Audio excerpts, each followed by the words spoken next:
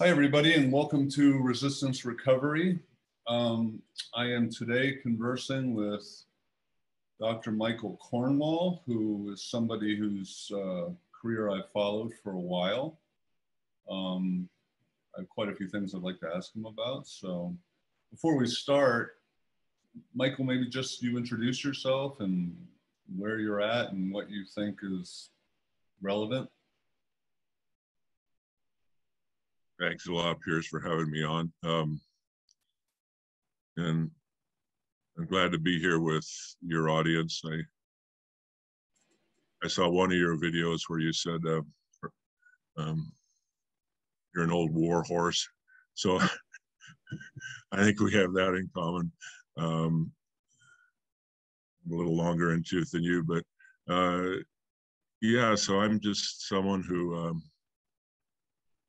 started out thinking I'd have a normal life, you know, back in the 60s, and a lot happened. And so I'm here in the Bay Area, and I've been a therapist now for about over 40 years, specializing in people who are going through madness or extreme states, because I went through some of that myself back in the day, back when I was about 19, and got through it without getting locked up or medicated. I was able to stay at my grandmother's house, which was kind of a sanctuary. So definitely was a sanctuary, and I had a real shift in what I believed, what I thought the world was about. We can go into that later maybe, but so for the last 40 years here, I've been working with folks going through these hellish experiences. Sometimes they're ecstatic, but they don't always stay that way. And in the Bay Area here was an amazing place back in the 70s and 80s, because it was kind of a mecca for these, what I'd call sanctuaries, where people could go through these processes without medication and, in a loving milieu. And maybe I could just give a little background on that, Piers, how that happened. Yeah, I really like that. That would be valuable to the audience too. Well, I know you're always searching and trying to find what people need, and thinking outside the box. I saw one of your recent things you were working with, getting connected with the Boston Jungian Institute and trying to work with them. So it's always that possibility for some of us who see the need not being met. So to kind of start at the beginning of this for some of us here in the Bay Area, back in the early 1970s, there was this major research project called the Agnew's Project. And what it demonstrated was that people can go through these madness processes without medication in a supportive milieu. But it was down at the Agnew State Hospital here in California, and it came out of Esalen Institute was the spark plug for it. Esalen Institute, some people know, is kind of the beginning of the whole human potential movement with Abraham Maslow and some of those pioneers. Well, the guy who was the co-founder of Esalen was named Dick Price, and he was a psychiatric survivor himself. He came from a wealthy Midwest family, and he got locked up for about a year, and they did all kinds of insulin shock and all kinds of stuff to him. So he came out here and hooked up with this other well-to-do guy, Michael Murphy, who owned all this, family owned this precious land down in Big Sur. And they got together and started this place down there, Esalen Institute, where all these people, Aldous Huxley and Maslow, and people came from all around the world to meet. But Price had a mission, like his partner Michael Murphy said, he wanted Esalen to be his revenge on the mental institution. Really? Yeah. So he got together with this guy, Julian Silverman, a psychiatrist from back east, and they put together this program. I know you're always building programs and stuff, so what it's like to get something off the ground. They went to the California Institute, California Mental Health, and the Agnew State Hospital, and actually the National Institute of Mental Health. Back then, they got a major grant to do this double-blind gold standard study, randomly assigned, where there was over 3 or 4 years, there was a large group of 40 in one group that didn't get Thorazine, the antipsychotic, and about 40 who did. And they were all in this milieu that John Perry was part of setting up around, yeah. So was that first onset psychosis? Yeah. All the participants? It was, yeah, it was about a diversion program. See what would happen if we, from the first break of people, you offer them this alternative. So all the people were in that same milieu. They were still getting the same kind of what Perry's whole approach even before then was around connecting, but it was about and this is what a lot of my work is based on, the kind of the subjective experience, not only of the person going through that, but of the caregiver. What does the caregiver have to, how do they have to like orient themselves to be present with someone? And so that was the milieu they were in. And what was remarkable at, they did follow-up study on that, and there was like a major research component in there, well-funded. At 3-year follow-up, the guys who didn't get the Thorazine had a 70% lower rehospitalization rate. So that was dramatic. It really said, like, not only does it turn the whole kind of DSM schizophrenia diagnosis on its head, because you have to have these so-called symptoms for 6 months before you can earn that diagnosis of schizophrenia. So if you go through this process and you aren't then symptomatic and you aren't having follow-up hospitalizations, you don't really deserve that label. So not only that, but it gave Perry the horsepower to be able to go to San Francisco and say, not only is this a humane thing, look, we can save all these people from being in the system probably for the rest of their lives, but it's going to be really cost effective. You're going to start draining away a huge population of long-term people. So from that, he started that diabasis house in San Francisco. Another guy that was down there, part of that Esalen, Agnew's project, was named Stanley Mayerson. And he went to Contra Costa County, where I was working, and ended up opening a place similar to diabasis, but it was bigger. It was like a 20-bed, it was an old TB ward. Opened it up, freestanding, no restraints, no diagnosis, no medication. Piers, for 8 years, that place called I Ward was open, and I written about that. And so 8 years of hundreds of people, young people, went through that. And I kind of started my whole passage there when I went to work there, go on that ward, and 20 young people. Not all of them would be in the full blown at once, but you'd have 8 or 10 who were in that state. And it really just impressed on me how powerful these experiences are. There were all kinds of psychic things going on. People were in these, for better word, mythic, archetypal possessions. The first person I was allowed to help there was a young woman. I went back, they said she's back in the back day room. I went back there, she's standing on a table about this high, totally nude, in this ecstatic state. Heavenly, heavenly, heavenly. I'm going, oh my God, they didn't teach me anything about this in grad school. So I helped her get down off the table. And, but she was a young mother, all kinds of, we did family therapy on I wards. So we found out a lot, about helping people through that family matrix. But within a couple of days, Piers, her ecstatic experience again about, Perry's work, he was a Jungian, and all the archetypes, they really travel in pairs. You know, it's the opposites. Right. Yeah. So she went from being, I am the bride of Christ and the Virgin Mary, I am the harbinger of this ecstatic, beautiful. And then one day I came on and she turns to me, she goes, but on this hand, and I go, whoa. I didn't really pull back, but I'm standing. She goes, on this hand, I am the bride of Satan. And she leans forward, and the hair stood up on my neck.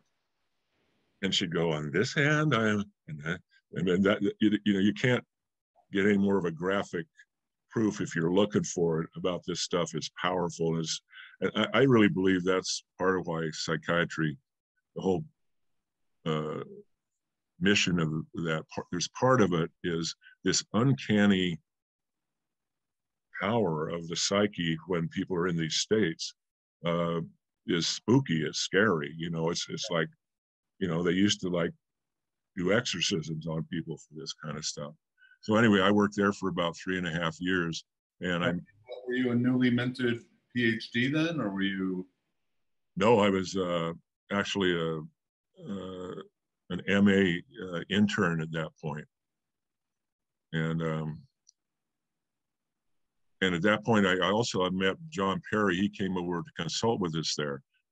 So Perry's story is part of this whole Bay Area mecca for people going through these. There was another one down in San Jose called Soteria House that was based, you might have heard that. That was based on Lang's Kingsley Hall in London. So you had Soteria, that was kind of this wide open kind of milieu. They didn't do family therapy. They didn't have Jungian therapy. Perry's was all Jungian. He believed, people can go through these. You don't need family therapy. In fact, he didn't want the families there.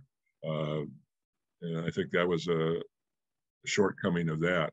But I did my doctoral research on Diabasis House, so it was very effective too. And then I-Ward, we did family therapy kind of from day one.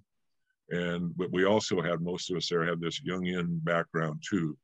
So these three things operating at the same time in the Bay Area. So I met Perry, and actually I was in analysis with him for 4 years. Wow. And he was the first one after I'd gone through my travails up in Idaho, where I, kind of dodged getting locked up.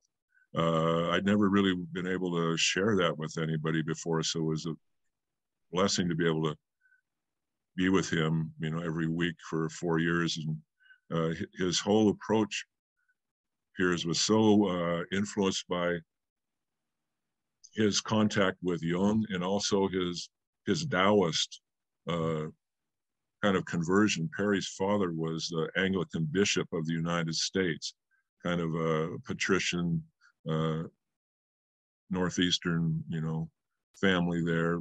Perry's grandfather was Commodore Perry, the guy who brought, the Caucasians to Japan. Remember back in the day? Yeah.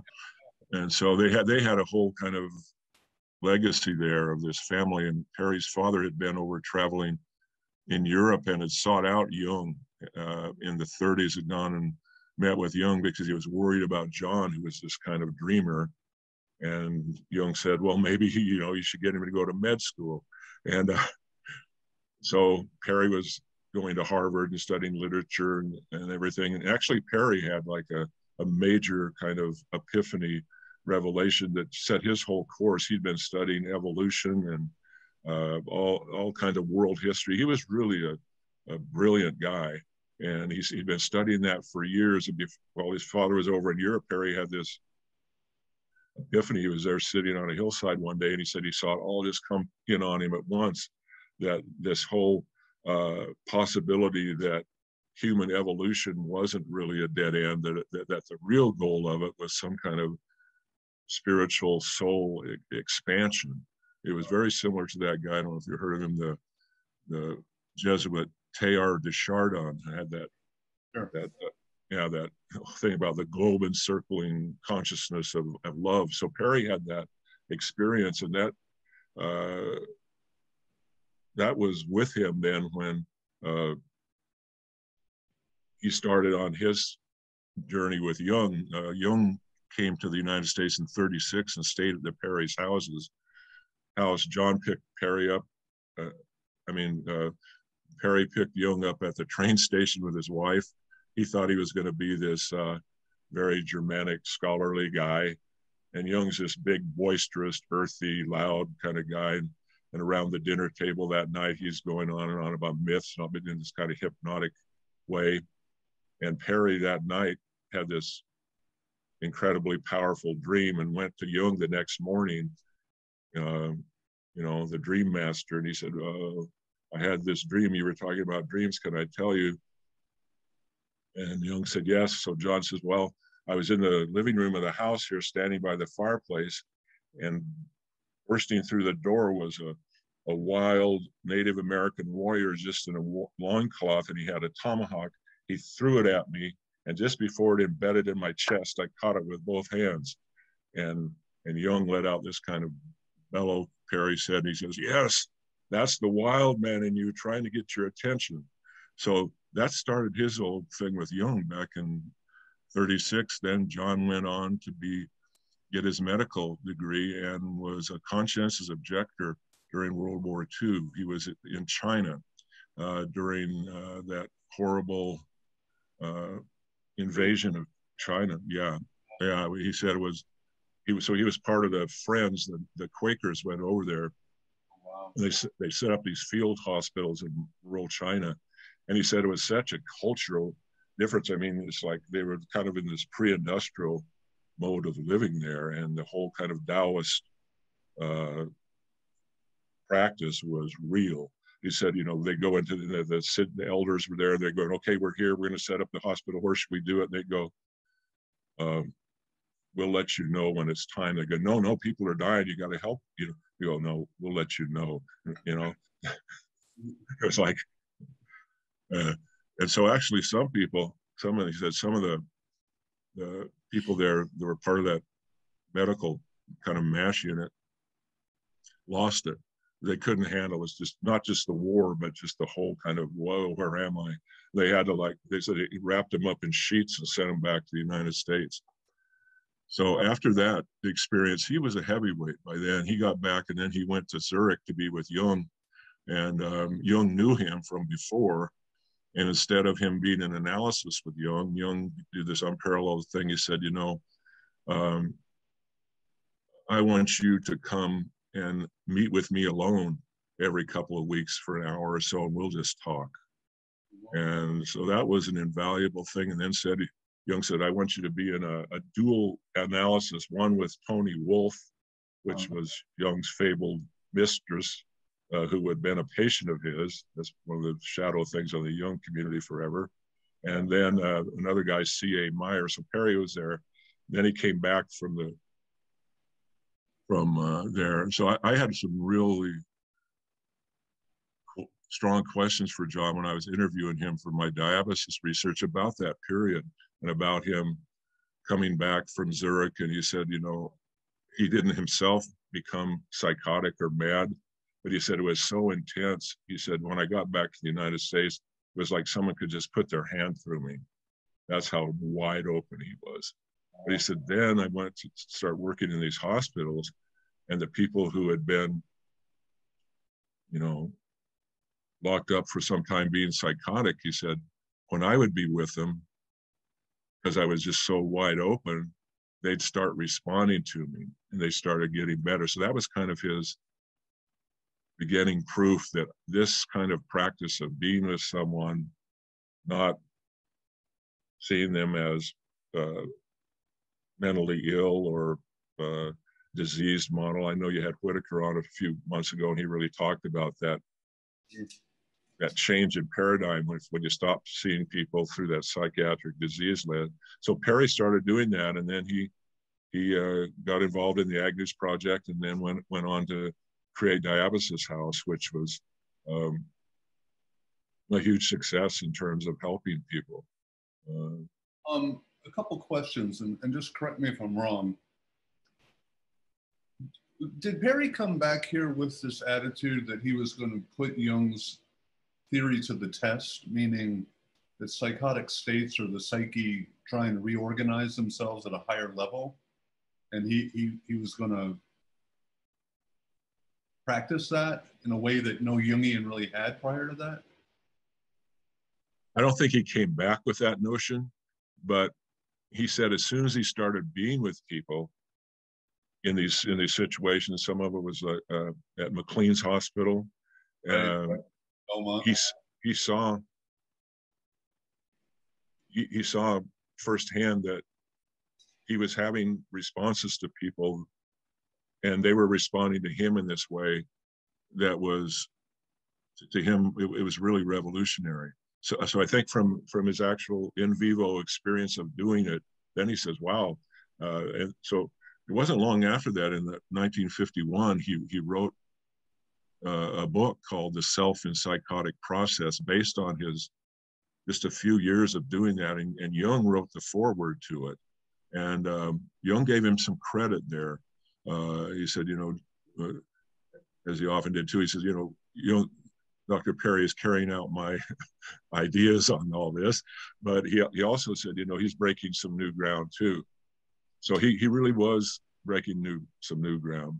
And yeah, because I feel like he predates all this spiritual emergency Stan Groff kind of stuff, and he was so I've only read Trials of the Visionary Mind, but I've read it more than once, and I actually taught it in a psychopathology class. Wow.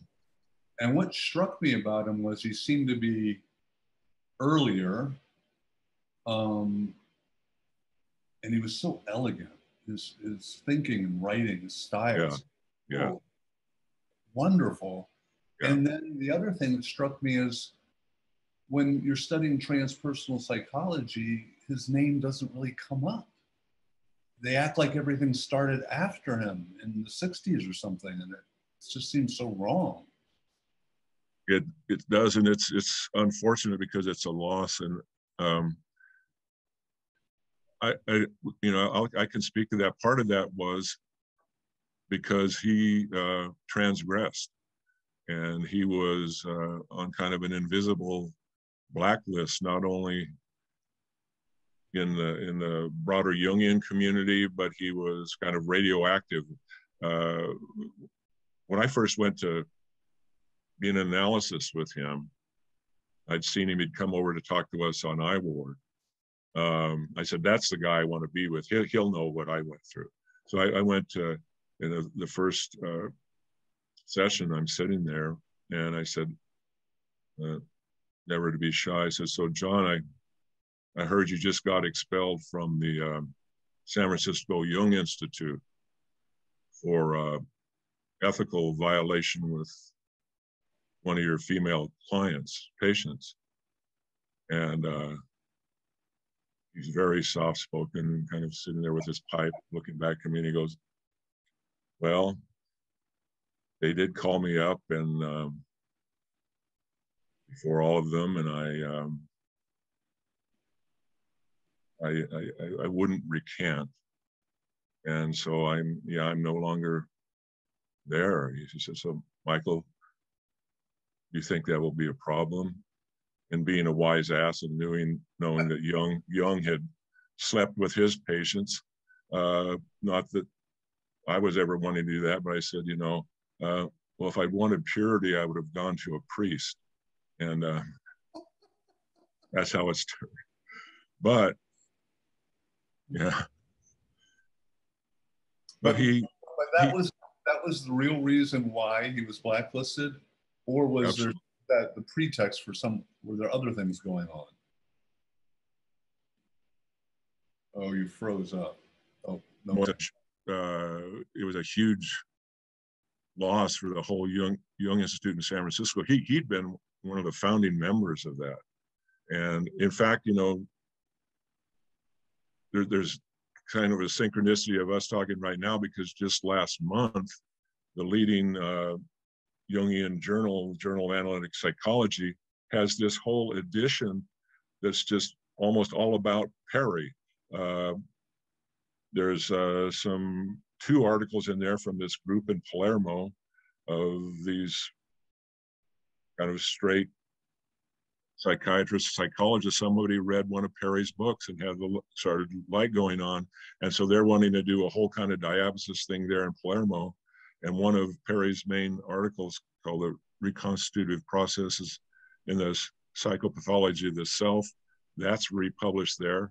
And then Gene Kirsch, one of the analysts from San Francisco Jung Institute, wrote a personal kind of response about Perry and talked about his transgressor and talking about her being in the meeting where they indefinitely suspended him and all that. It was interesting that in none of those articles that just came out of this whole kind of new revival of Perry was there any mention about my diabasis research, which was the one, again, it was like the revision of history. Like she didn't even mention diabasis. I mean, I've talked a lot with Gene after that, but there's this whole kind of thing when something happens that's scary, right? People kind of come up with their own way of adapting to it. So for years, I mean, the truth is, Piers, for the last 40 years, I mean, everybody knew that Perry's work, and Perry was Jung's heir apparent on madness and psychosis, and Jung's main chops were made around the whole psychosis stuff. Yeah. All the Jungians knew that for 40 years. Only one guy who had been in analysis with Perry named John Beebe, you might have heard of him, very prominent Jungian. He wrote a foreword to the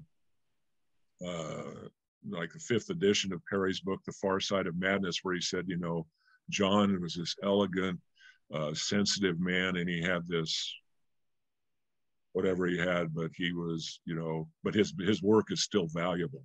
And his, you know, what came out of my dissertation, my doctoral research, the extensive interviews of Perry and all the staff, and Perry gave me all the records of diabasis, all the stuff, you know, letters from Gregory Bateson saying you should do this. Perry was able to go to the City Fathers in San Francisco and sell this.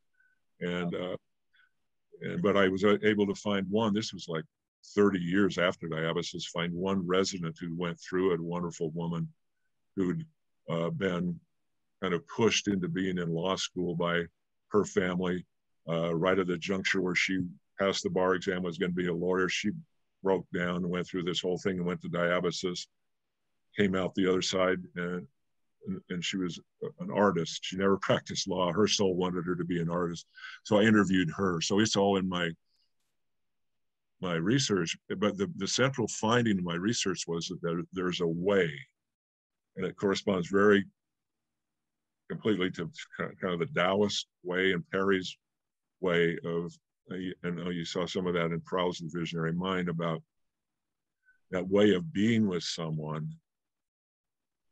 not so much focusing on what's wrong with them, but how can the caregiver orient themselves to be in this loving, open-minded, open-hearted way. That's right there. That's the nexus. That's where the transaction happens, right, where the healing happens. In fact, recently I've been a guest editor for the Journal of Humanistic Psychology for two volumes, where there's been like 26 authors worldwide that I've got to do this on. I posed this question that all the authors had to answer. Mm-hmm. If madness isn't what psychiatry says it is, then what is it? And if it's not what psychiatry says it is, then how's the best way to respond? And then I was able to write my article and saying, merciful love, and the title of my article is Merciful Love Can Heal the Emotional Suffering of Extreme States. So I took Perry's bold kind of thing and talked about loving receptivity. And for years, I've been doing these workshops and stuff about love itself that we experience for someone. It doesn't have to be erotic, and it shouldn't be overtly erotic, but that heartfelt feeling that people experience. That was the central finding in my dissertation, that there's a way that caregivers can be with someone that really helps. And I've seen it over and over. There's all kinds of examples that I'm sure in your work, you've been sitting with someone and feeling that caring for them, and you can feel something palpable shift in the room.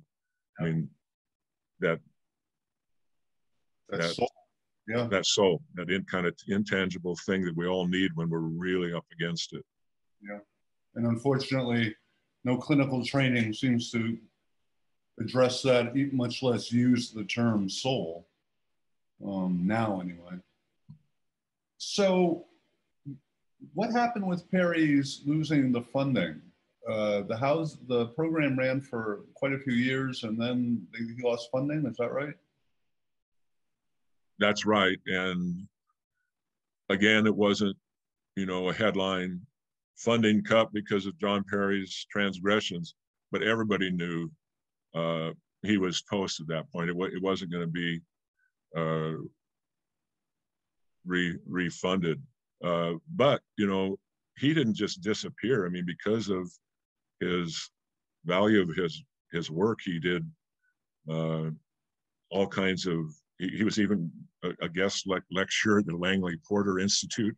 I was, he was my friend and mentor about 20 years. I was going over to his house and hanging out and stuff. And he was invited because of his connection to China to go over there to Peking University and teach all this stuff. At his memorial service, some big guy from China came over and spoke at his memorial service. Perry, he was one of my clinical supervisors at California Institute of Integral Studies. He was still involved, but he wasn't a Jungian analyst. And the really sad part was, it was 2 or 3 years before he died. I went over to his house, and it happened to be the same day I came in, and it was just ashen faced. And he said, "Well, Michael, I guess I'm going to be assigned to do," and he wasn't a sarcastic or ironic guy. He says, "I guess I'm going to be assigned to be doing from now on some kind of new age spiritual counseling," he said, "because they just took away my medical license." Oh, wow. So wow. He couldn't stop that. And, I have my own theory about why he and Jung both couldn't keep their Hippocratic oath. I don't know if you're licensed, but I am. And I mean, it's like every year I got to go and take those ethic courses that say, dual relationships, thou shalt not. But right. So anyway, it's tragic that's what happened to him. But R.D. Lang, who was another pioneer and all that, he lost his medical license for not sexual indiscretion, but for I understand throwing a whiskey bottle at one of his detractors' houses. Well, he was a lot more outlandish than Perry probably ever. But that's right. At the same time, Mosier would lose funding for Soteria as well. Is that right? In that same time frame, or? No, it wasn't the same time. Mosier kept funding for Soteria well into the 80s. Oh, really? I didn't know that. Yeah, no, he was kind of hanging on that down there going, I'm clean.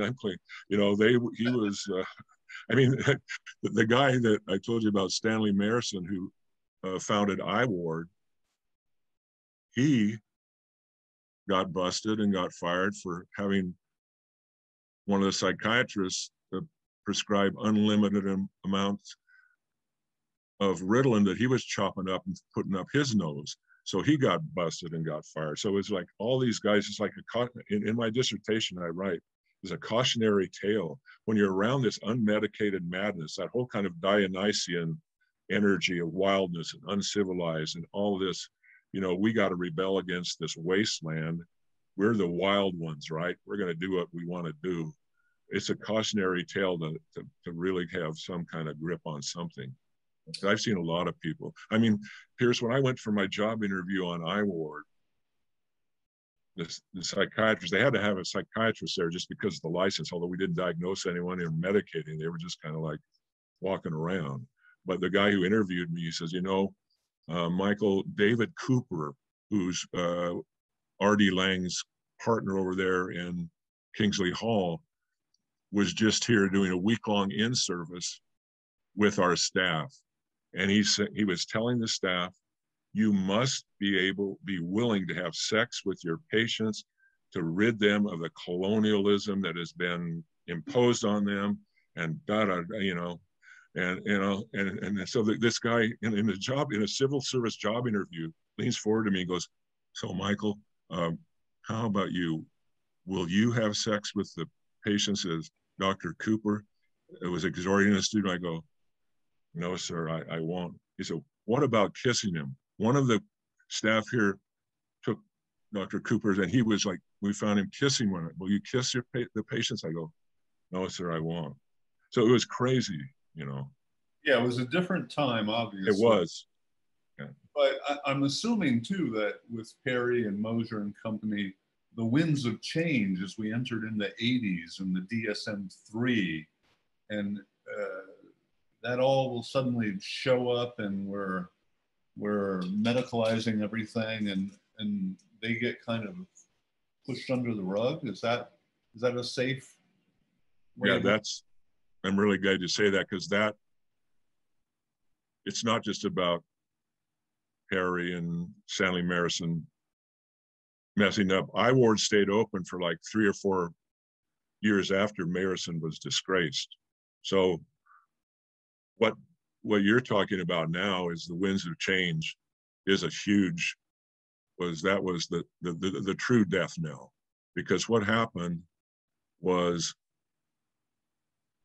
as you've seen in your whole universe of treatment, big pharma and psychiatry got together. So the staff psychiatrists there and the leading psychiatrists at the hospital always saw I-Ward as like this thorn in their side, you know, that somehow got, you know, introduced into this traditional mental health system. It was at the hospital. There was a J ward 100 yards from I-Ward where there was 8 beds with people tied down in 7-point restraints and shot full of Haldol, you know. So it was like, which model is going to win out here?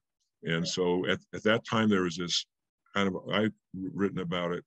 In fact, I wrote an article called, sometimes the title of my articles, look back and go, woo.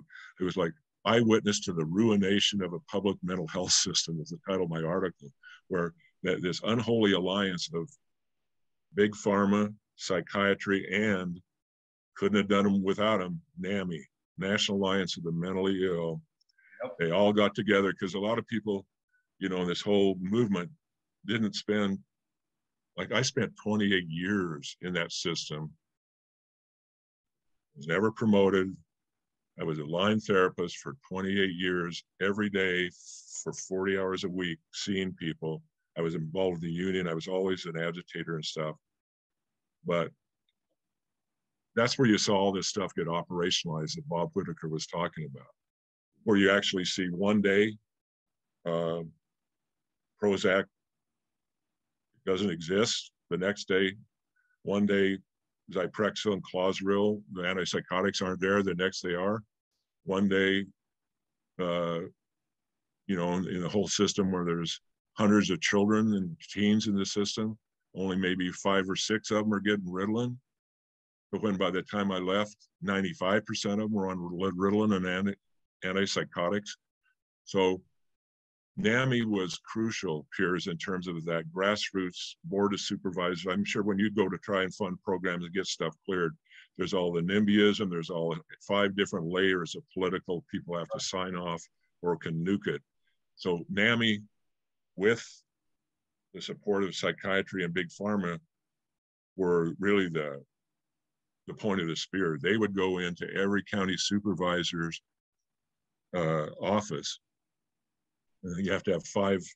You have to have 3 votes out of 5 to do anything in these counties. And they'd sit down with them. The first thing they'd say is, "We have so and so this many registered NAMI members in your district, and we're asking you." And it was tragic because they would always say, "This my son or my daughter committed suicide in your mental health system, what are you going to do about it? We need more psychiatrists. We need more medication. We need forced treatment. We need forced medication, because our young ones are not getting the help we need. And so then I'm there with the Mental Health Coalition. When the NAMI contingent leaves that supervisors meeting, I go in with another group and say, I know what you just heard, but we're asking you to put together these peer programs, these like so anyway, you can see you kind of put a nickel in me, and I go on and on, but no. But that was huge in the 80s, and Reagan too. That whole kind of chilling thing from the top down is like end of community mental health and all that. So when did you leave that job? What year? 2007. So you were literally on the ground through the whole change. Absolutely, yeah. And the change was really 85, 6, 4? That's when it really, when I ward closed, I think around 84 or 5, Mosier and people down in San Jose, I think, hang on all into the late 80s. But then it was just like this.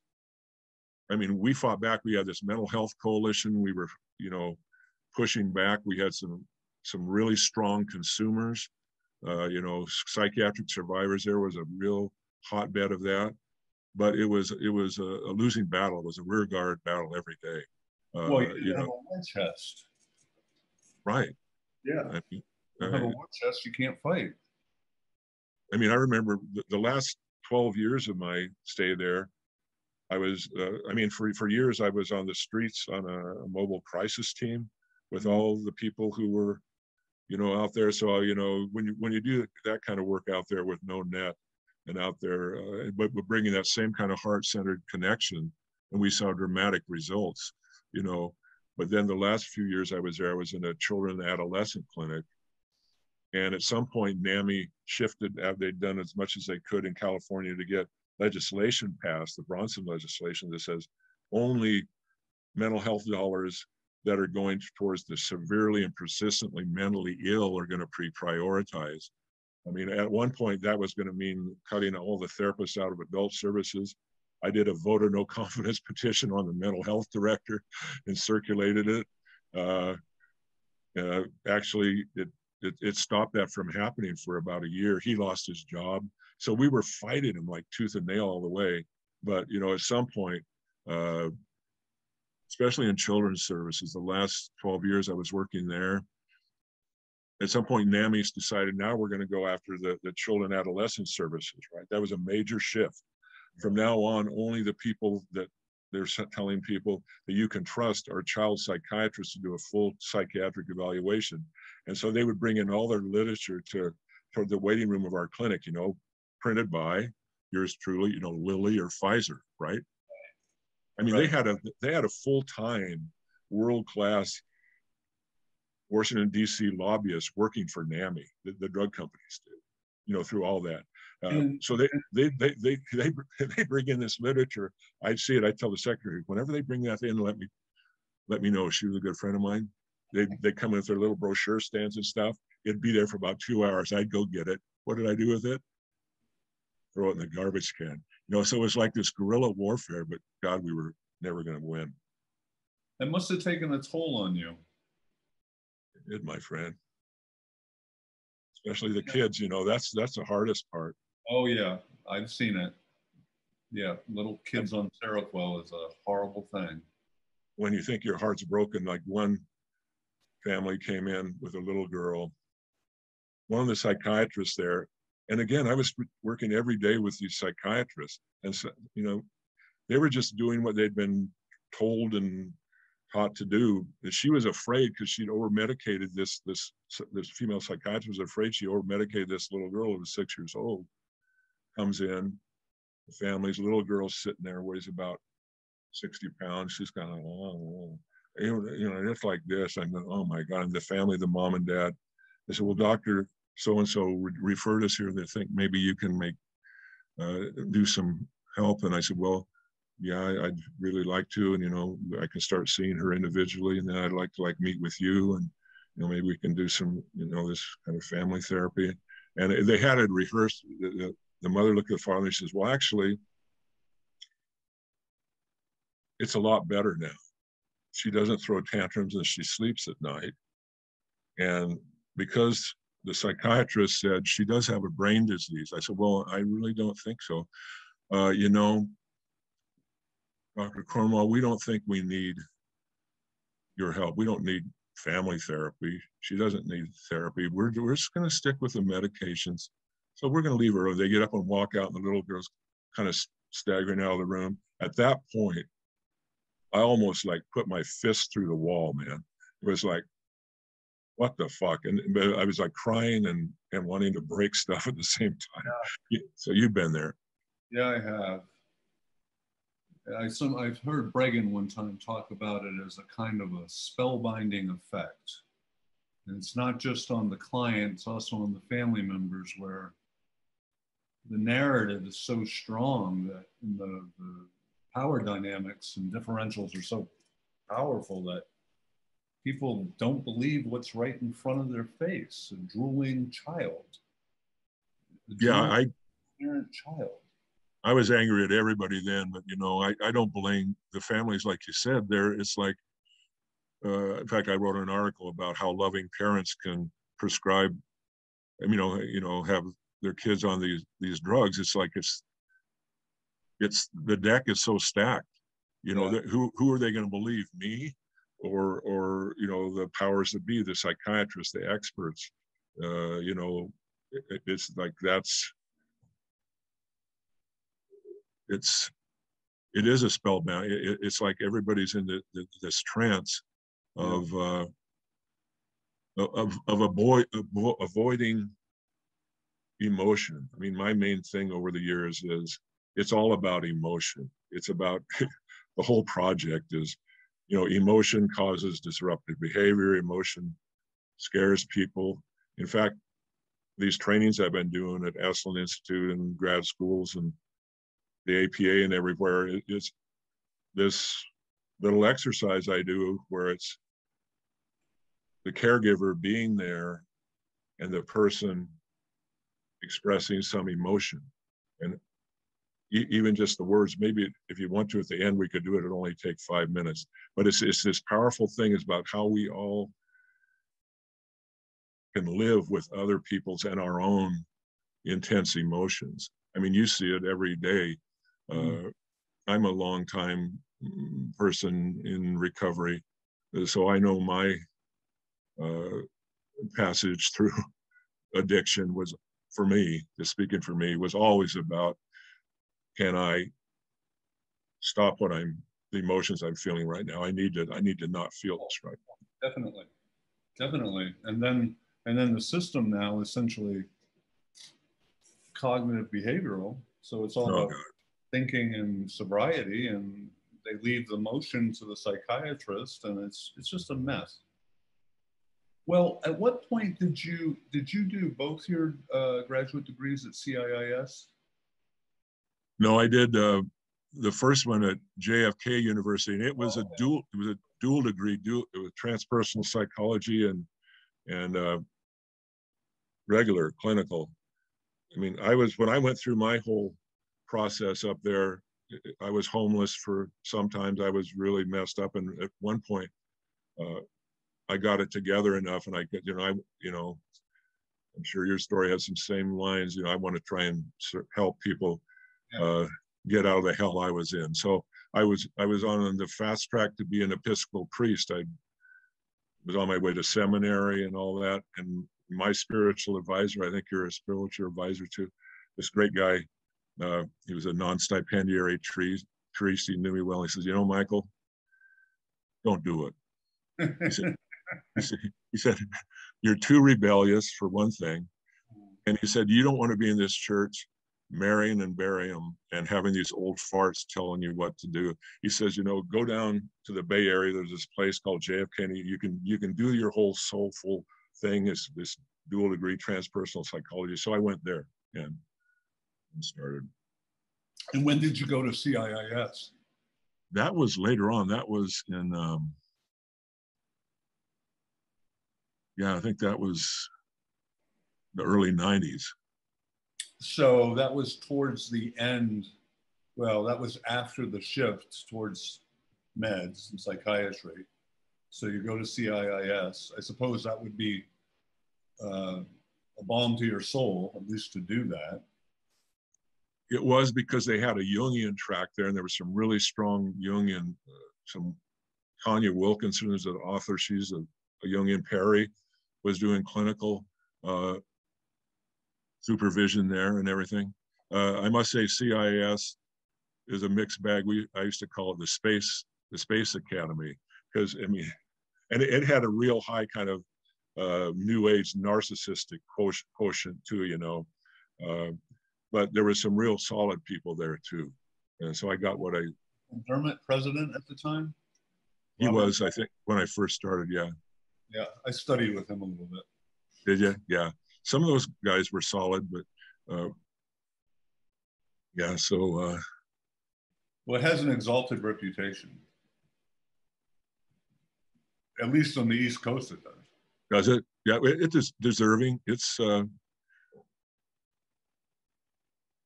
you know, it was started out the Institute of Asian Studies. They had some heavy hitters there. That whole integral psychology, I think it was body, mind, and soul, and spirit. It was, it's to this day, it's very valuable. What happened after you left the hospital? Did you become more of an activist and a private clinician, or? You mean after I left the county? Yeah. Yeah, well, I became, there was a lot of pent up need I found to like express the activism in a way of writing and training. And yeah, I've always kept my private practice. I'm still seeing people in extreme states every week. So, but I started doing these trainings down at Esalen Institute, and kind of revived that whole Dick Price founder movement down there. I've done several, I did led 2 week-long conferences down there on revisioning madness, and then several weekend workshops with David Lukoff. I don't know if you've heard of him, but yeah. So a lot of that, and then Les Whitaker, you know, back in 2012, he invited me to start writing there on Mad in America. So I've just finished my 50th article on Mad in America. So I've been like, you know, I thought I was going to have, okay, I'm just going to go out to pasture. I mean, actually, that's when I got sober too, Piers, after I quit. You know, so it's been over 10 years now. You know, who knows? But well, Michael, we need you. We certainly need people that have the kind of roots that you have, and who are eyewitnesses to the changes that have happened in the system.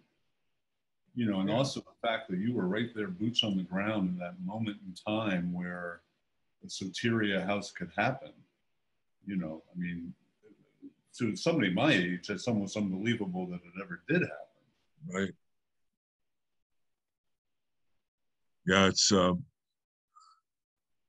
I'm still been fighting to get them open again for several years. I was part of this group here in the Bay Area called the Mandala Project, and we were really in with Alameda County Mental Health and meeting with the mental health director, and really kind of we had the whole vision, we had a whole alternative thing, and almost got it. And then there was another one, this Knossos project with a bunch of these Langians, Michael Guy Thompson, and some of those people with Lang over there. I've been involved with them for several years. The last few years, we have these conferences down at week-long conferences at Esalen around the whole Lang legacy. So And you know, we've been trying for 6 years to get a kind of a Langian house open here. It's so hard. I mean, Yeah. if you try and do it in-house like we did at Alameda County, then you're faced with the same thing. You know, you get a new mental health director and goes, what the hell are you doing here? And they cut it. Or if you try and get completely off the grid like we were with the Langian folks in San Francisco, and we're still trying to get the funding for it. Yeah, yeah, that's right. I've dealt with that. I was the chair of the Department of Transpersonal Psychology at Burlington College the last 3 years it was open. And they got a Soteria house open in Burlington, but it was really quickly co-opted. I mean, the meds just kind of creeped their way in there, and it became 180 from what it was intended to be. Yeah. It was sad. I mean, my experience has been that I've started a retreat, or I was a player who started a retreat, but we were completely off the grid. So we operated under a bed and breakfast license. We had no clinical at all, and but only wealthy people could afford it. So no matter, we appeased our conscience by giving away as much services as we could, but in the last analysis, you're really treating that narrow bandwidth of people who can afford you. That's what happens, and I think you've had some collaboration with Beatrice Birch and Inner Fire. Yeah, sure, I'm on the board. Yeah, well, that was, Beatrice was at some of these gatherings I put together at Esalen and stuff. I mean, she was talking about a bulldog. She had that vision for years before she got that thing off the ground, right? Right. But she still has the same issues. And some people, she has detractors because of it, the cost. So, but I really appreciate her work. So I just want to turn the conversation a little bit. I'm reading this book that is just blowing my mind. It's called Caring for Souls in a Neoliberal Age. Oh. And what he's saying in here is he's saying, and he's sort of dating neoliberalism starting around 1980 with Reagan, kind of arbitrary, but more or less accurate. And what he's saying is he's saying that we are seeing a new subjectivity now. We're seeing people that are coming to us, he's also a clinician, they're coming to us with a different, the suffering has changed. And he's talking about people in terms of, the phrases he uses are like disembedded individuality, liquid, kind of a liquid sense of self, homo economicus, homo consumerus. And when we've been so molded into this thing, it makes resistance that much harder. And I'm certainly seeing this with my clients. Yeah. Are you seeing something comparable? Yeah, and maybe I can touch back on Perry, because I know you get what he's trying to do. To me, what's going on right now fits with what some part of Perry's work that has gotten very little attention speaks to, is that he believed from his really extensive his scholarship and everything around cultural evolution, that we're at the point where a new myth form is arising and the old one is dying. And he's not talking about some, little harmonic conversions or new age, thing. He's talking about the major kind of cataclysmic event when a new myth form is dying, and the other one is coming up over the hill, and we can't even see it yet. And Piers, it was a couple of years before he's died, we were talking about this. And what year did he die? 98. He said, Michael, I so wish that I could live till about, God, till about 2016 or 17. He says, that's when you're really going to see the shift. He said, you're going to be here. And he says, you who are going to be alive then are going to see this beginning of the wheel really turning. And he said, it's going to be chaos. I mean, he wasn't into Nostradamus prediction, but he said, and when we look out now, and just, this whole Trump thing wasn't about Trump. It was about this whole huge collective,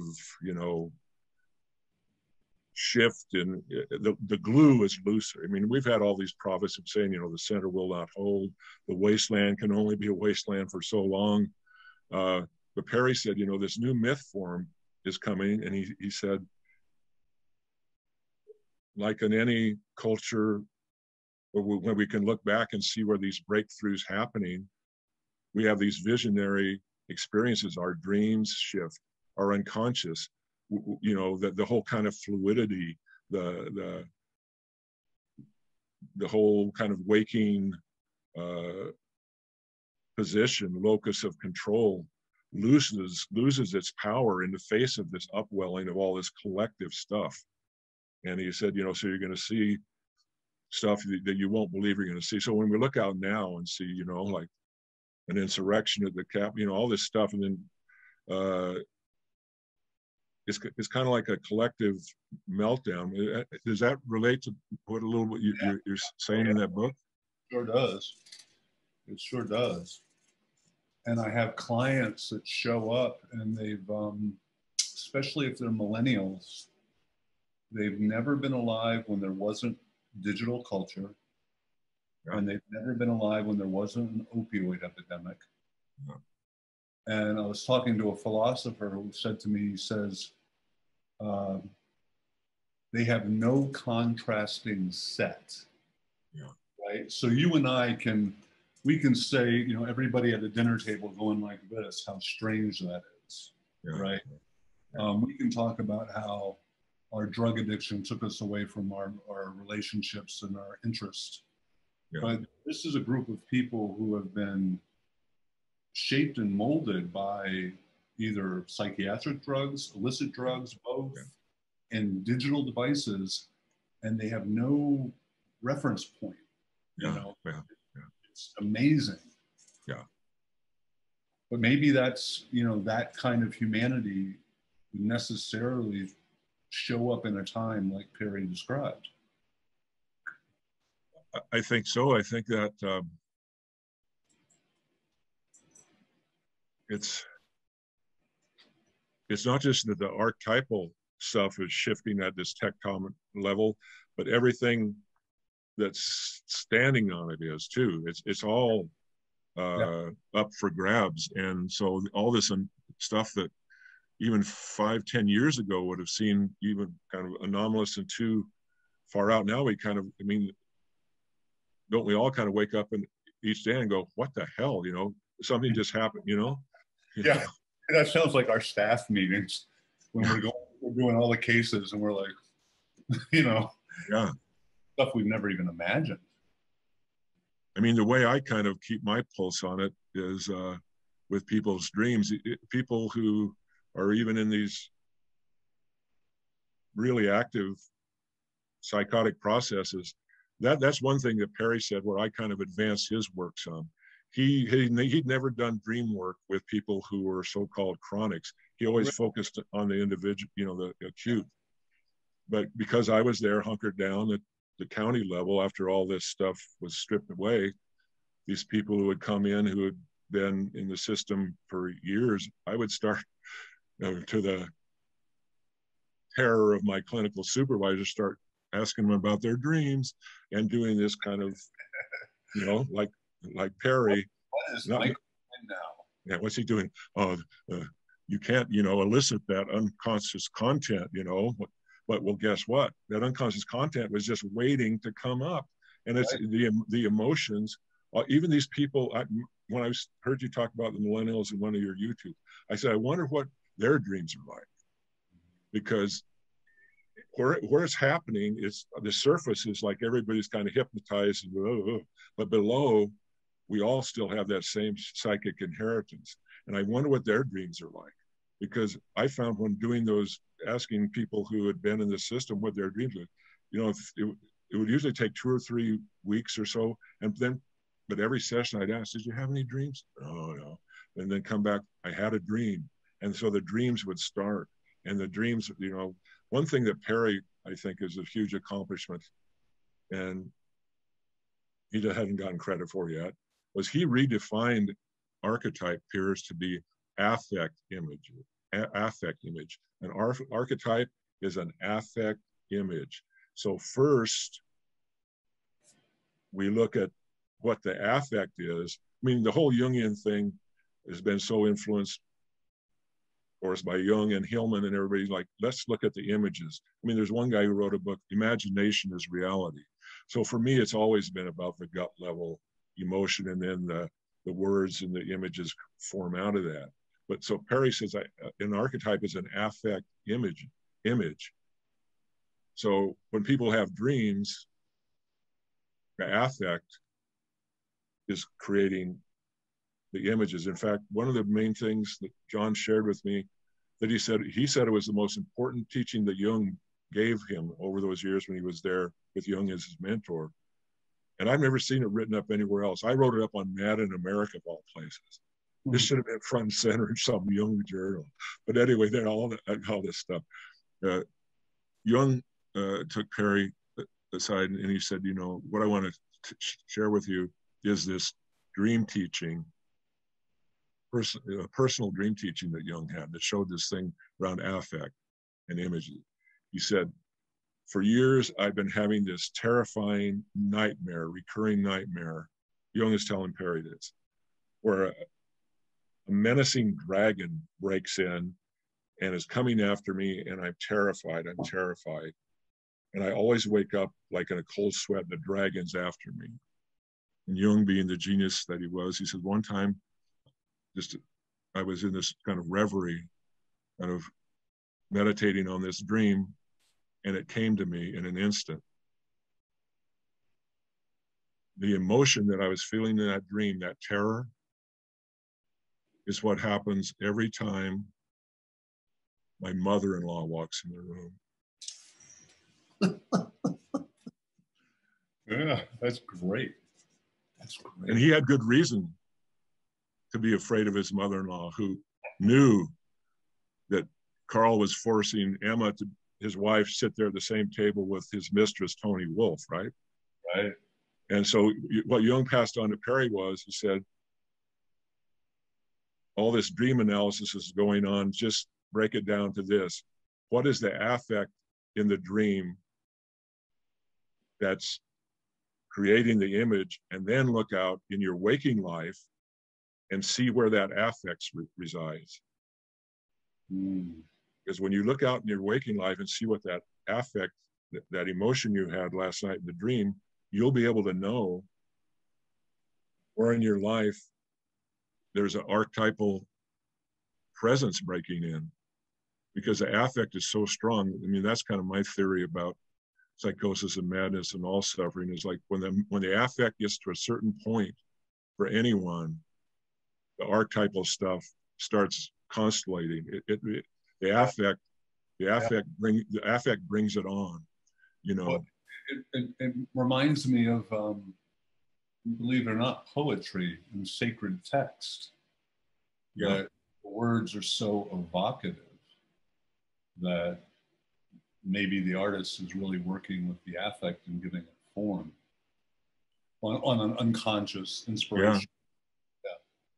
Yeah, and even when we hear some of our most powerful artists and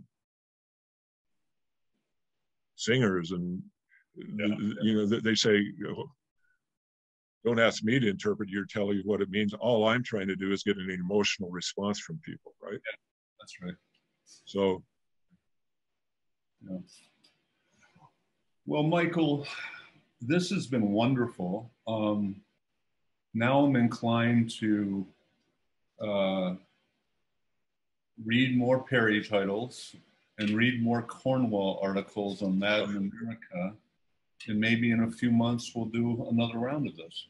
That'd be great. It'd be agreeable. Absolutely, because in a few months, it's going to be even weirder. Yeah, I'm sure of that. I am sure of that.